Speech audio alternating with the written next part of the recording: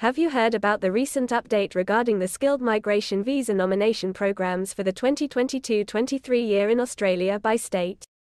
The states and territories are currently behind their allocated quotas for the program and need to increase the pace of nominations in order to meet the deadline by June 2023. To know the updates of each state, and the summary of invitation rounds, watch this video till the end and yes, like and share the video and don't forget to subscribe to our channel. Warm welcome from Brain Drain Consultants to our immigration information and news channel, A2Z Immigration Updates.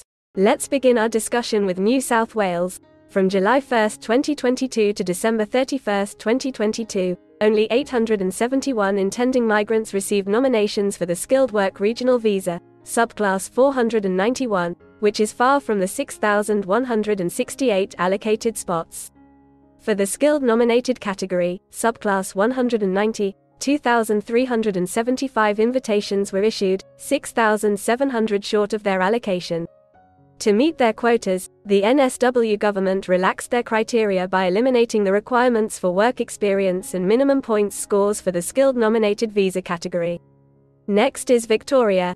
In the same time frame, Victoria issued 1,082 invitations for subclass 491 and 4,105 for subclass 190. Migration experts expect a surge in visa grants in the next 5 months as the states aim to meet their quotas. The bulk of these spots will likely be taken up by temporary migrants already in Australia. To attract more applicants, Victoria increased the number of eligible occupations on the skilled occupation list. Next up is South Australia. SA is currently the only state past the halfway mark for its 491 allocations, with 2,846 invitations for the Skilled Work Regional Visa and 1,512 for subclass 190. Priority is being given to medical specialists, health professionals, teachers, technicians, and other occupations in the field of science, health, and defense. Let's move on to Queensland. Queensland issued 472 invitations for subclass 491 and 712 for subclass 190 in the last 6 months of 2022 and now requires evidence of English language test results for skilled nomination applicants.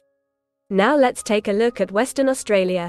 WA issued 420 invitations for subclass 491 and 830 for subclass 190, far from its allocated quota. The state has received a large volume of applications for the State Nomination Migration Program and will bring forward its invitation rounds in the first week of each month, starting in February 2023. The surge in applications is attributed to the influx of international students and temporary migrants who arrived after the COVID-19 pandemic. Next, let's take a look at Tasmania. During the period of July 1, 2022 to December 31, 2022, Tasmania extended 565 invitations for the Skilled Work Regional Visa, subclass 491, and 931 invitations for the Skilled Nominated Visa, subclass 190.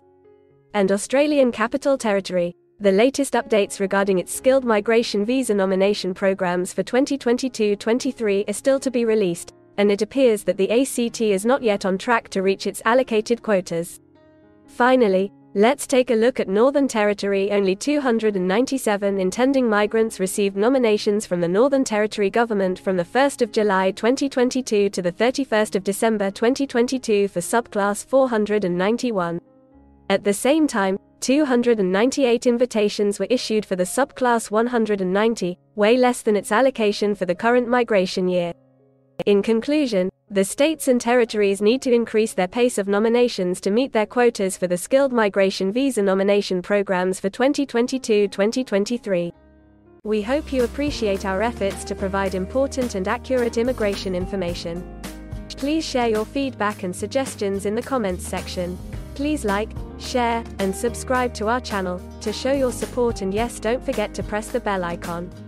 Thank you for your valuable time, and we hope to see you again soon with another video. If you need any further assistance or want to discuss anything related to your immigration dreams, then you can book an expert consultation session with our team of registered migration consultants.